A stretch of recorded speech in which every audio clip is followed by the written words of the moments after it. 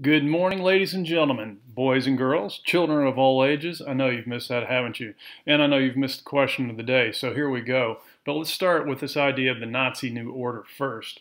So following France's crushing defeat in 1940, as you can see, one of the things behind the scenes was this idea of the Nazis trying to enforce their culture on the rest of Europe as well. And you may remember from last unit, some of those things would have been art, music, etc., based on this idea of Aryan supremacy. But something really interesting, let's go next door to the White Rose movement. These were some really brave kids. Hans Scholl, Sophie Scholl, Christopher Probst are the people that you see there in that image. These were college students who were opposed to what Hitler and the Nazis were doing in Germany and spoke out against it.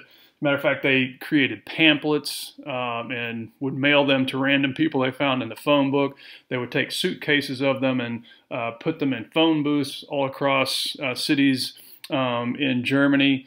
And because of that, they were actually tried and found guilty, and all three of those brave young people were executed by means of the guillotine. But again, the White Rose movement tells you that not everybody was on board, and not a lot of people were on board with what Hitler and the Nazis were doing, and some actually spoke out against it. Now, let's get to that question of the day. Madagascar, not a DreamWorks animation. Have a conversation at your table.